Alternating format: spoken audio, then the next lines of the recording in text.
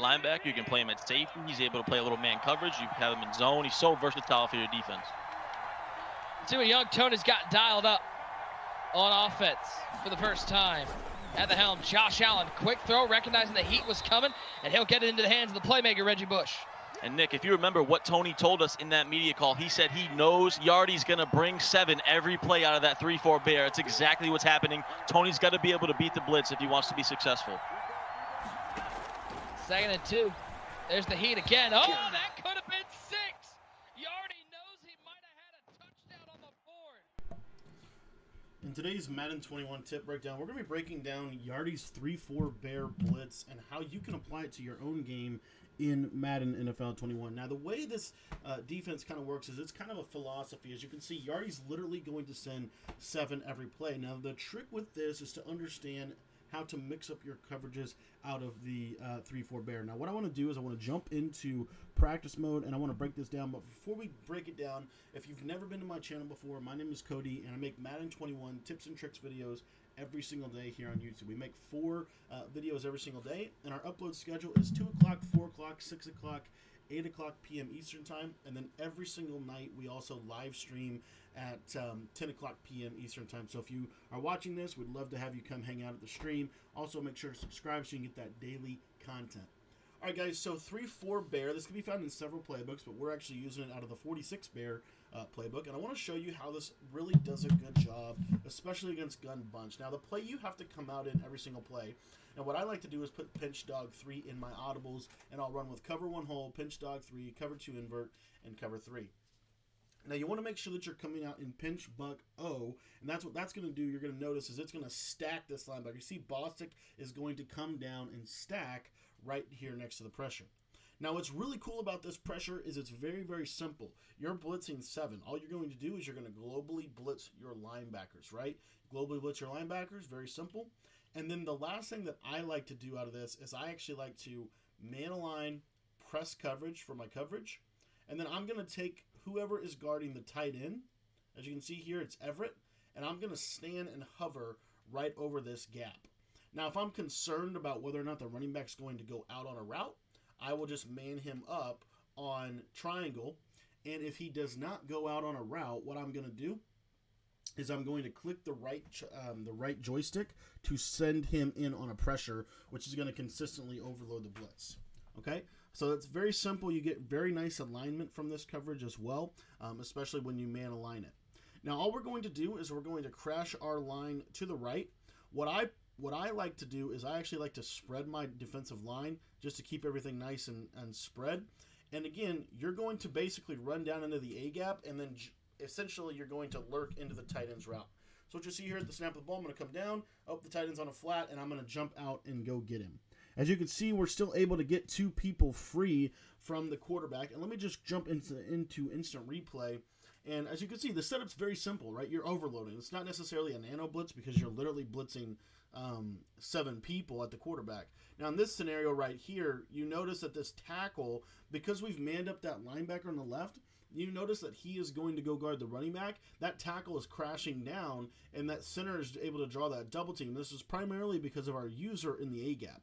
So you see the speed rush on the outside edges is able to get in against the quarterback and really force him to, right here he could have thrown the flat for, maybe a couple yards. We would have tackled him instantly. But you notice the heavy pressure. Now, the key with this is to mix up your coverages with this pressure. So, for example, if you notice that they are max protecting, I want to show you what you can do. So, same thing. We're going to spread our line, crash them to the right, man align, press coverage. Make sure that you're always shading your coverage over top. And I personally have started doing inside coverage just to help with the post routes. So now from here, what we're going to do is we're going to man up that running back with that play side linebacker. So we're going to globally blitz our linebackers here. And then we're just going to man up triangle onto the running back right here, just like this. And we're going to use her right in this gap. Now what you're going to notice at the snap of the ball is they're going to max protect, meaning they're going to block the tight end and they're going to block the running back. When I notice that, my job as the defensive quarterback, defensive captain, is to click the right joystick in, and you're literally going to hear it. You can hear it click, click, click, right? And what you're going to notice here is when I click this joystick in, it's going to send that third guy, and you're going to see you're going to consistently be able to get pressure as well. Now, max protect is what everyone's strategy is going to be to stop this blitz. But what's the cool part about this 3-4 bear is oftentimes you can actually get pressure in against the max protect. So I'll show you one more time here. Blitzing all of our linebackers, snap of the ball, and you're going to notice here we're almost able to get that right edge pressure. If you're struggling getting the pressure to come in against max protect, which max protect is certainly designed to stop this pressure, if you are struggling to get the pressure, just QB contain rush off the outside and just hold your user just a little bit longer, right? I just want to make sure this guy comes down just a little longer, and there you see there's the pressure off that edge. So this is a really heavy blitz strategy, and obviously you're giving up a lot of resources against the pass. So another concept or another thing that you can do, especially against gun bunch, is you can put cloud flats on the outside here. You see these cloud flats? Because I know the pressure is going to come in. And then what I'm going to do is I'm going to put an inside quarter on that right side. You'll be surprised at how well that defends a lot of what bunch wants to do. And again, we're going to crash that line to the right. Now you can kind of hover, kind of change where you want to hover. But right here you see we get super, super quick pressure. And again, I'm using it on the back end. If you notice they're not blocking a running back or a tight end, do not go down with your user. Just jump into coverage, because that means they've sent everybody on a route. So like right here, what you're going to notice is, okay, I'm going to send the pressure at them. And same concept, right? I'm going to man up that running back, and I'm always going to pass commit. Now, what you're going to notice right here is they're not going to, I notice, oh, the tight end's on a route, I got to go get him. That's kind of your job. If the tight end or running back go on a route, whichever one's not covered by that linebacker, you need to go guard him. But this can really be a nice little pressure. And, in the beginning of the game, honestly, one of my favorite tactics here is to simply do a little simple zone coverage just to kind of test them early. Right, just to kind of test them early. So I'll do something like this, especially against gun bunch. We'll play deep halves on the outside, just to kind of pretend like we're going to take away those outside routes.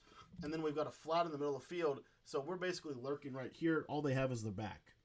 So little things like that, mixing up your coverages. And then at key moments, and Yardy doesn't do this in his scheme very much. It's pretty much 10-7 the entire game. But in key moments, you can do certain things. Like, you could take both of these linebackers and man them up on the tight end and the running back. And then you could take the outside rushers here, or I'm sorry, the nose tackles, the guards. I'm sorry, the defensive ends technically. Throw them into purples, and now you've got everybody's favorite coverage. And you can now, basically, just essentially lurk over the middle, if they throw into coverage. So this is a defense that is kind of in a defensive extremes, right? You can either send heavy pressure or you can have heavy coverage. Another defense I really like is the pinch dog 3. It's going to give the same look, but now what we're going to do is we're going to be running this, and essentially what I like to do from this is I will oftentimes just know that my job is the deep middle of the field. So if there's anything that goes deep, I'm going to be on top of it right here. So as you see, I can take the deep. The underneath coverage is going to work well, and you actually get really, really good sheds from this defense. So anyways, guys, this is 3-4 bear defense in a nutshell. Exactly what you need to do. Now, if you want more exclusive tips from this, I actually have a whole defensive guide, a defensive ebook on this, showing you 5, 6-man, 4-man blitzes out of this 3-4 bear, showing you some shed defense as well as breaking down the entire 46 playbook with nickel 3-5, nickel 3-5 wide, nickel normal, big nickel over G, 46 bear under, and 46 normal, 46 bear as well. So if you want to pick up that ebook, you could get that in the description. It comes with over 125 pages of breakdown, both on the defensive and the offensive side of the ball. It's really going to help you take your game to the next level. So you can pick up that full ebook in the description. Other than that, guys, if you have any Madden questions, you can always text me.